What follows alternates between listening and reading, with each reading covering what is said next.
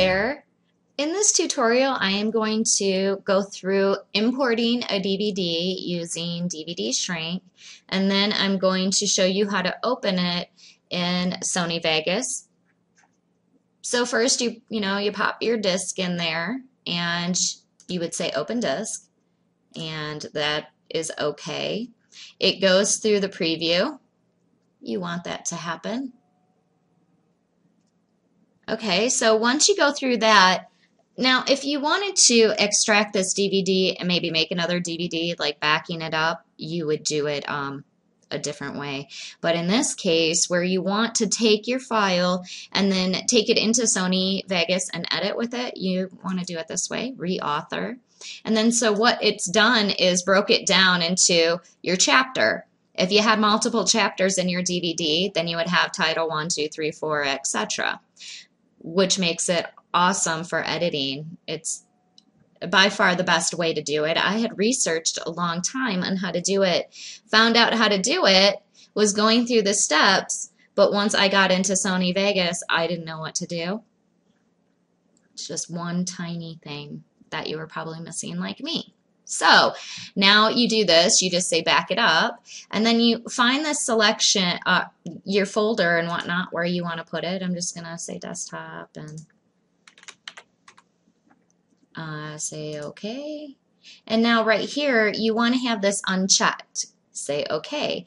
It will go through this, and you can see it's going to take, maybe probably less than that, but we'll come back.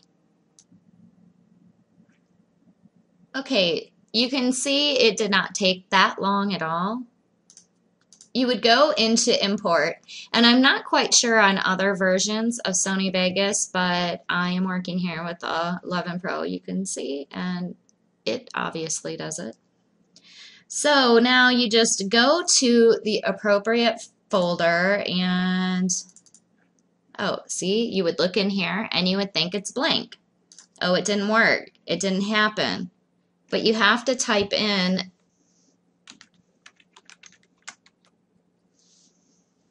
this exactly. So you have to type in the little star dot capital IFO, enter, and then they appear. Here they are. Once it's in there, you drag it on down, and here it is. Now, maybe this isn't the best example, but when you import a DVD, and if you had multiple tracks, then sometimes there's a gap in between your audio tracks, and this is the way to eliminate it. And so then when you bring it in, even though my audio track looks a little different here, like it's all leveled out, which I don't mind, but in some scenarios, maybe I would, pull in my original audio file like the AIFF or something that I created, or an AC3 or whatever it may be.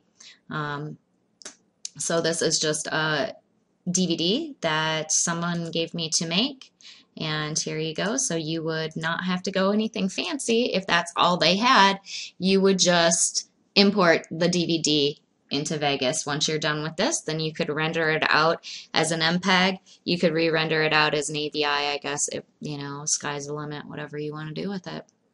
Okay, well, get creating.